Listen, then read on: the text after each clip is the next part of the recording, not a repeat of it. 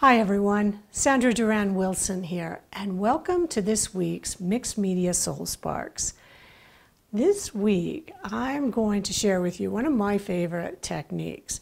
Now I love to use molding paste or modeling paste, depends on which brand you're using. It's the same thing. I tend to use golden, which they call it molding paste. If you use Liquitex, they call it modeling paste. And what it does is it can veil an area, and that's what I'm going to be working over this painted surface, rather than just putting it directly onto a white surface. And it can create some beautiful textures. Then I'm going to be showing you the Iridescent Bronze. And it's a particular paint, and this is the only paint that will do this.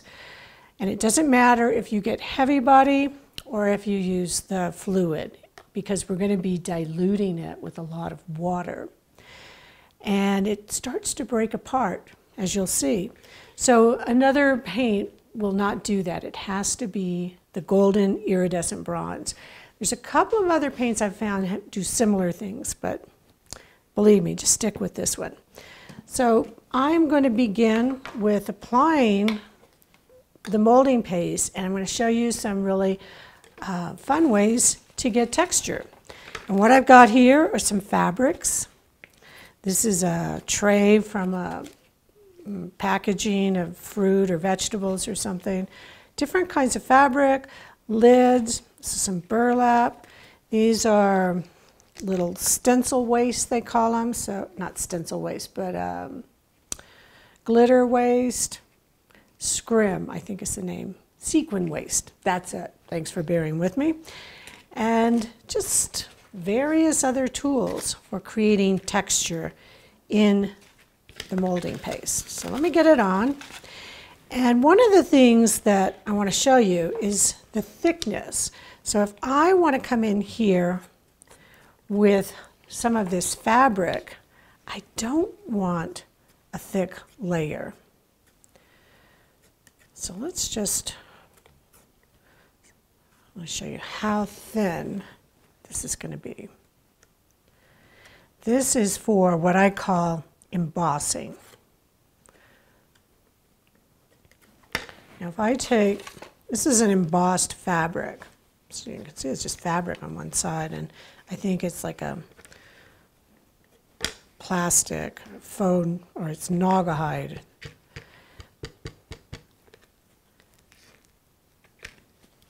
Now do you see how it pulled up right in here?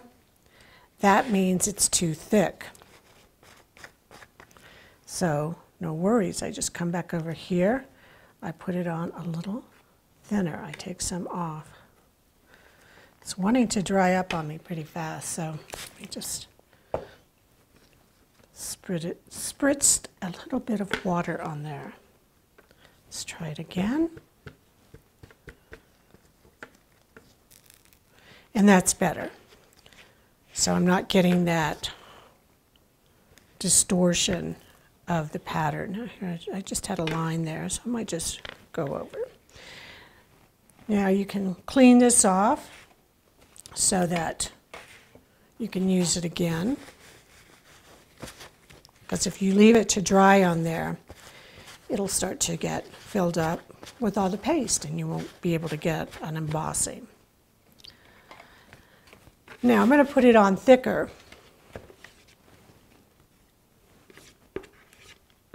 And show you some other ways.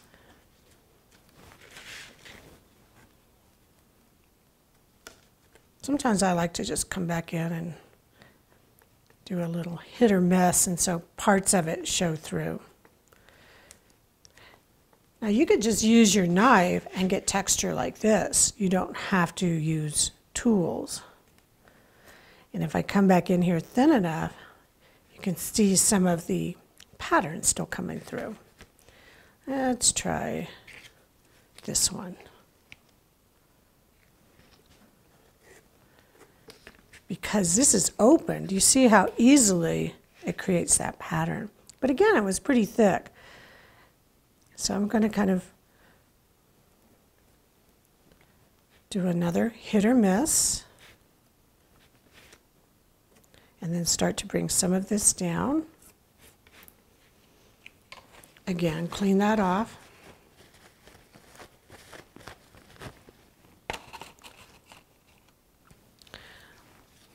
This is like a burlap ribbon. It's not ribbon, but it came in a roll, and I got it at the floral department at the craft store. I think they used it in making bouquet decorations. And you see, I'm just tapping it with the knife. I'm just getting it little bits and pieces.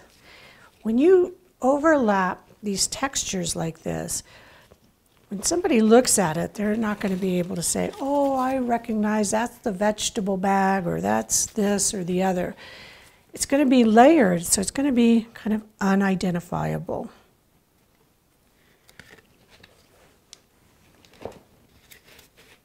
Just bring a little more in. And I don't have to cover every inch of this. Get a little diamond shape there. I can come in, this is just foam, packing foam.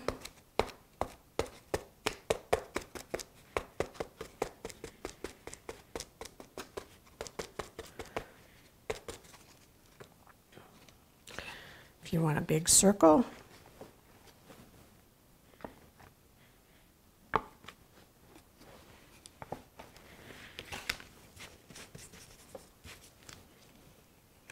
and a different size circle. If I can get it off. There we go.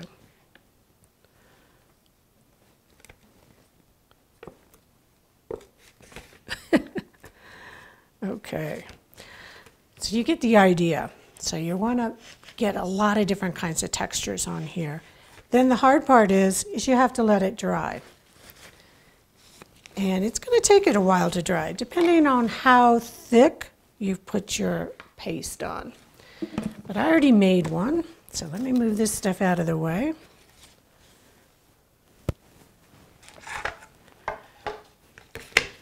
Clean some of these pieces off. That one doesn't really need cleaning. And get this out of the way. So you want to just experiment with lots of different things that you have. This is even more packing material. It works really well for just putting some dots in. You might see it show up in this one piece here. Okay, you're going to want to use a plate or something that's going to be able to hold the water. And I'm going to be putting out Iridescent Bronze, Fine it's called. This is the heavy body. And to make this, probably that's plenty, because I'm going to add a lot of water to it.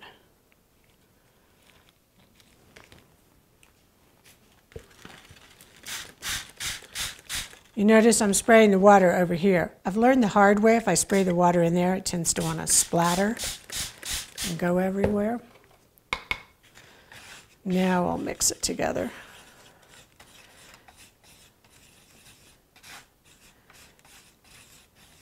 You see it has this shimmer to it, and it's going to take it a few minutes before it starts to do the separation. But you see it's very fluid. So you want it about kind of a milky consistency. Now, this piece, I just want to point something out. I had a lot of things on the background of this piece, even some crackle back in here. You can see when the paste gets dry that it's a little bit translucent. I can still see some of these colors. Here where it's really thick, I can't.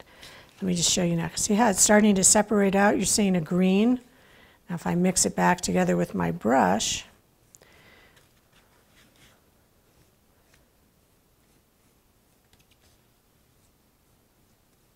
I just start to pick it up, and isn't that pretty how it separates out? So this is going to look like bronze with a green patina.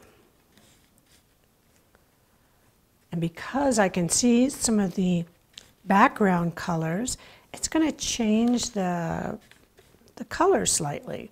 Whereas if I did this on a completely white canvas or board, I'm not going to get that same effect of the colors changing. Even here, there's not as much paste, and I'm going to let that color show through. I like that. See how much it's changing already? How green it is?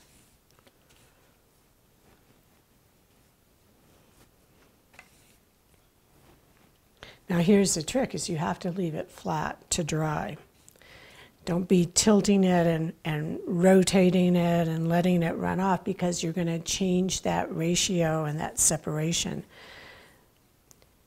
And once this dries, then I could come back and add some of the thicker, less diluted, thicker not meaning whether it's fluid or heavy body, but not diluted if I wanted to get more of the bronze on. But this is the order in which I like to do it, to get this patina like first, and then to come back in and add more bronze in some areas. Let me just show you. If I just drop, oops, this one is separated.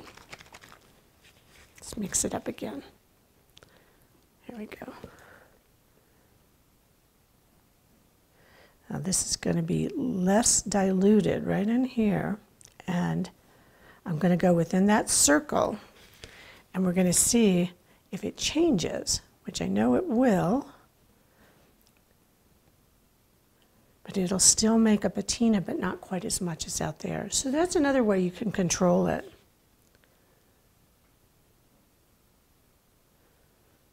See how it's already changing in here? We might need to kind of zoom in there and really see it.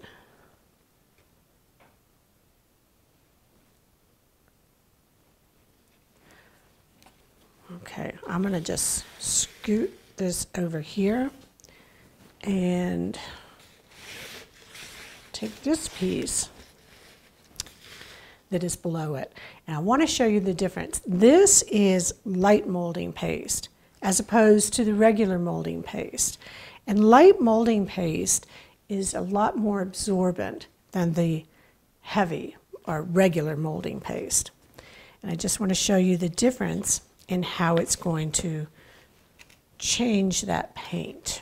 Not change it, but how it's going to hold it, I guess, a little differently. See, it doesn't move as much. Maybe it's because it's not as diluted. Let's just put a little water there. And that's another way you can do it. If you put your paint on and nothing's happening, you might just need a little more water. You could just spray some water on, or put it, on your brush and come in like this. It's a very forgiving process.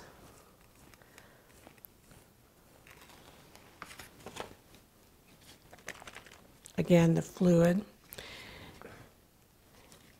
And this time, I'm going to add a little bit of Micaceous iron oxide, and it's got particles in it that is going to sit with this paint differently. It's actually little metallic particles. And we're going to mix that in. You could mix it in before you do this too, but I'm going to add some more water.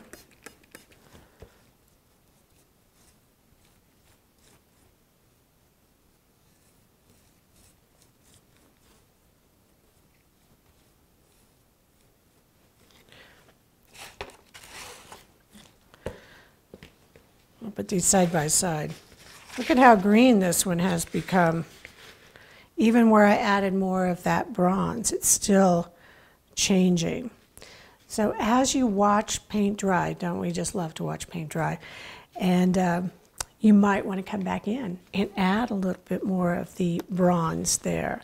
Say, okay, well I want more. Now I probably have a little of that Micaceous iron on my brush. But I'm going to just kind of keep adding till I'm satisfied with the look I have. I'm going to let these dry. You see how much darker this one is? So these are all some various ways you can play with this idea of bronze. Now I'm going to let these dry. I'm going to work on them, finish at least one of them, and then show that to you in the finished painting section, because it's going to look quite different when it dries. And I may add more bronze. I may come back in with another color somewhere, and I will make a note of that when I show you the finished piece. So it's probably going to take it, a couple of hours to fully dry. So we're not going to sit around and wait for that, but I'll share it with you later. And try doing the molding paste and the light molding paste. They're going to be very different. And I just want to let you know that after this video, we're going to be transitioning to a subscription service. So if you'd like to keep watching the videos, just click on the link below and you'll be able to find out more about how to subscribe to Mixed Media Soul Sparks. All 44 of the existing videos will still be out there for you to watch. And thank you so much for joining me, and I hope to see you next time.